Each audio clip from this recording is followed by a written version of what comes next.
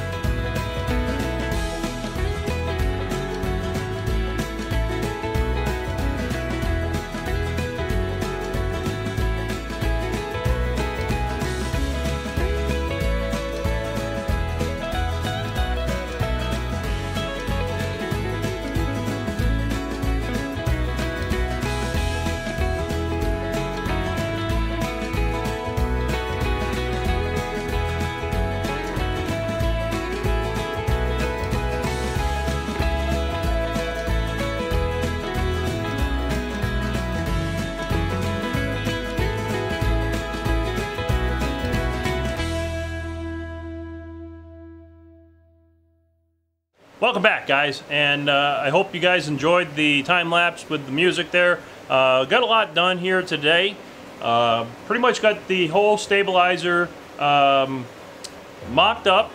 Got the top skins, the top skin is now on. All the spar doublers on the trailing edge are all riveted in place. And I did trial fit one of the wingtips. I do have some issues there. Mostly because of the change that they made to one of the to the tail. Originally there was a shorter hinge for the elevator. At this point right now, the hinge is too long. It goes all the way down to the tip, and that makes it a little bit too long, because now I'll turn the camera around and I'll show you guys what I'm talking about. But basically, the hinge is going to hit the wingtip support. So let me turn the camera around, let you guys see what I'm talking about, and I'm going to send some information over to Zenith Aircraft and try to get some answers, maybe some help and support on that, to find out, should I just cut it, which I'm thinking that's what the answer is going to be.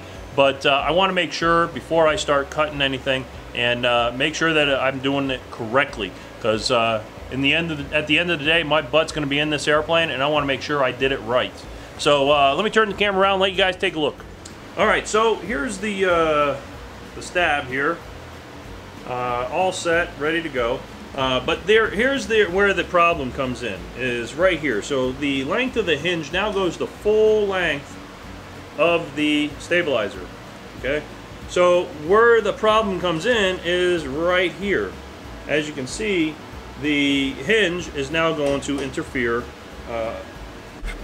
And as you can see now that the hinge here is interfering with, or this portion of the wingtip is interfering with the hinge. So this is gonna, I'm suspecting it's gonna have to be cut and trimmed, but it does not state that in the instruction manual, and I want to make sure that I do it correctly. So I'm going to call and check to make sure before I cut this. So what's happening is now that because of this hinge piece right here, it's pushing up on the skin and it's not allowing it to go up and down. So we're gonna have to check with that. As you can see, everything else is lined up. I got the top skin cleat-coat in place, and that's holding all pretty good. Holds the shape nicely. I got the other wingtip, the same issue on this side because of the length here. So, but we'll get that figured out. We have the wingtip here, the wingtip support actually right here, and then the tip portion here. That's all done and riveted, nicely wrapped around that leading edge. And the service bulletin that I did look up for the aircraft, it states that there was a skin doubler to go on the leading edge. However, it did state that if you used 0.025 for the skin, opposed to 0.016, then you don't need that added support or the doubler on the leading edge. So this is the 0.025. So it's plenty thick enough, and we should not need that extra support along the leading edge here. Also, I measured and checked.